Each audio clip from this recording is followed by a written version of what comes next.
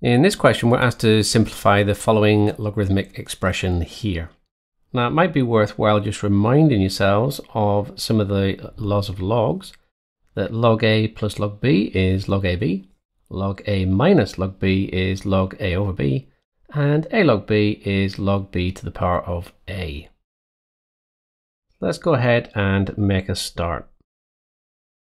The first thing I'm going to do, I'm going to leave this first part of the expression, so 3 log of AB minus, and I'm going to factor out this negative here to give me 2 log B plus 3 log A. Leave this first part again, so 3 log AB minus. And what I'm going to do with each of these is use this rule here. So 2 log b, that would be log b squared, and 3 log a will be log a cubed.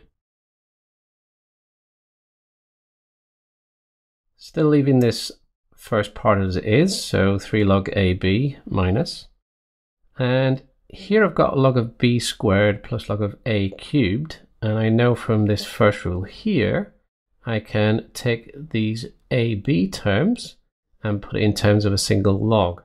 So what I'm going to get is log of A cubed B squared.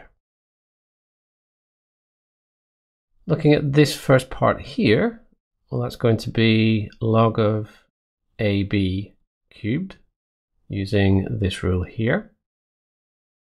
And then I've got log of a cubed b squared.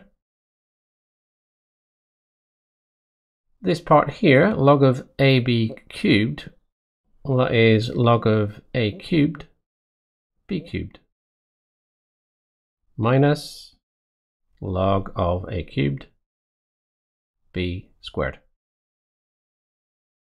Now I can use this second rule, and I can take the a and b terms and actually use this fractional form here. So we've got log of a cubed b cubed, and that's divided by this part here, a cubed b squared. Now what I can do, I can actually simplify these terms in the brackets here. The a cubed terms will cancel. The b cubed and the b squared will cancel. That will just leave me with log of b.